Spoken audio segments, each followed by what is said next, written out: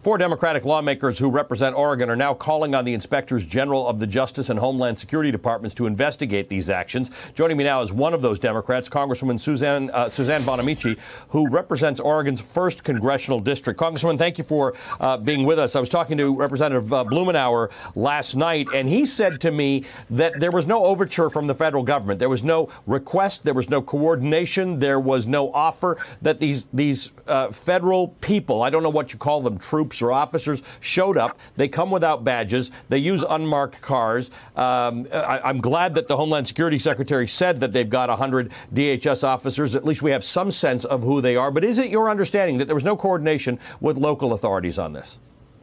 Well, that's right, Ali, and thank you for having me on the show. And I just want to start by saying, you know, we're grieving today with the loss of Congressman John Lewis, and I'm glad you're recognizing him. Absolutely. And especially with what's happening now in Portland. I had the honor of serving with Congressman Lewis and walking across the Edmund Pettus Bridge with him on the 50th anniversary of Bloody Sunday, and I'm bringing his voice with me in this fight.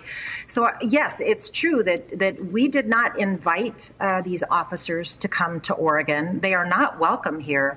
Everyone should be alarmed at what's happening. And it really heightened the tension in our community when a week ago today, one of these officers shot in the head a peaceful protester. Now, this was one of these supposed to be non-lethal, less lethal munitions, but this young man, 26 years old, who was standing across the street from the federal building, is my understanding he's still in the hospital. We don't know how he's doing, but he had to have surgery.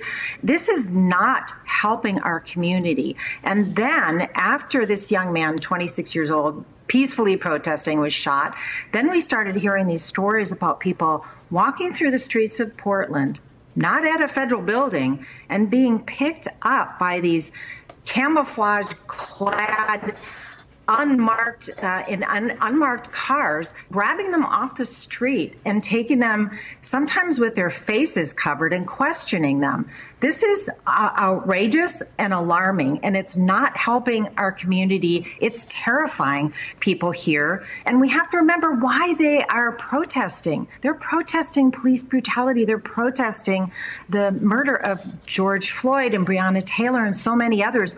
We don't stop police brutality with more police brutality. Congresswoman, I just think it bears saying over and over again, these images that my viewers are watching on the left side of the screen, this is America in 2020. Charlie Pierce wrote a column in which he said Portland is being Pinochet. These are expressions we use about other countries. It's the kind of thing that my colleagues and I have covered in other countries when governments are quelling dissent and silencing the opposition. Unmarked cars, police with no, federal officers with no badges on them, the absence of accountability. Right. This is Portland, Oregon. This is a wonderful community, a great state. And the presence of these officers here who are terrifying our community are, again, making it much worse. They're exacerbating the tensions here. They are not welcome. We are demanding answers from this administration.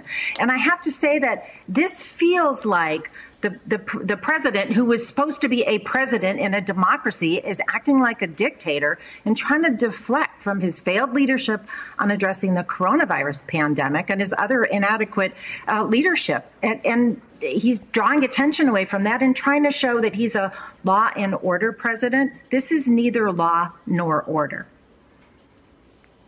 Congresswoman, I want to ask you, I know you paid respects to John Lewis and you were walking across the Edmund Pettus Bridge with him. What do you remember about him?